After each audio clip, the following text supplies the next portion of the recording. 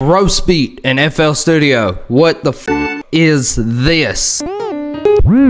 What's going on? I'm gonna break down this confusing plugin in a few very easy to follow steps. And this video is a clip from a longer video called the ABCs of FL Studio, which you can find in the description of this video. Here we have Grossbeat on its default setting, and I've put a simple piano melody in that's just going up the scale so you can hear exactly what Grossbeat is doing to it. So in Grossbeat, we have two sections. We've got time and we've got volume.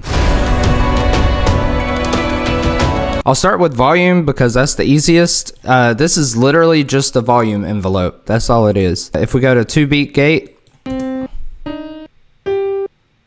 the volume is only playing when this is up. This is basically a volume knob. If we made one from scratch, let's just do like this, and this is basically just gonna fade the volume. And every time it starts again, this volume envelope is activated.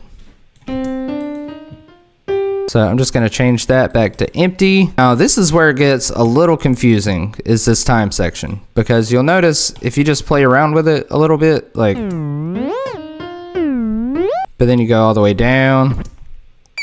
What the f is happening? I'm gonna show you what the f is happening. So you right click to add a point, and then depending on what type of effect you want to do, you should either do hold or smooth or single curve. If you want to do rhythmic effects, then hold is your best friend, because whenever the line goes straight down, it does something like this.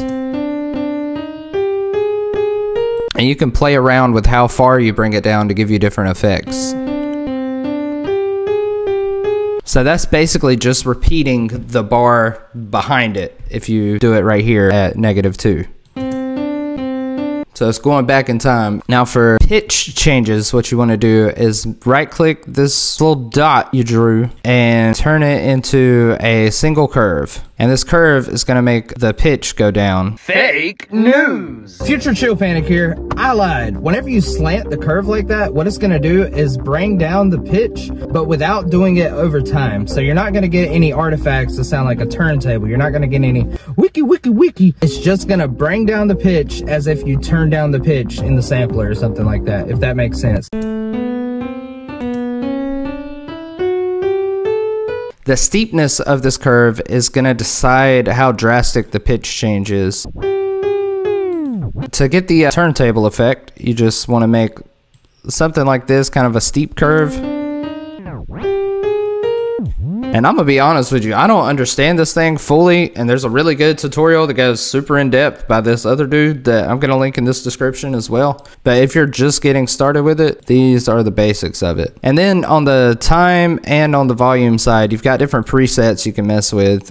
And sometimes I just like to combine these just at random, just to see what happens.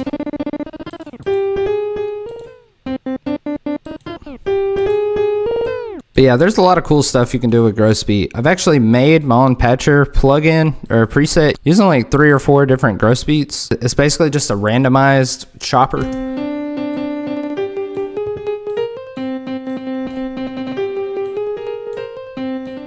It's basically just a bunch of Grossbeats being randomized. And you can get this on my Patreon.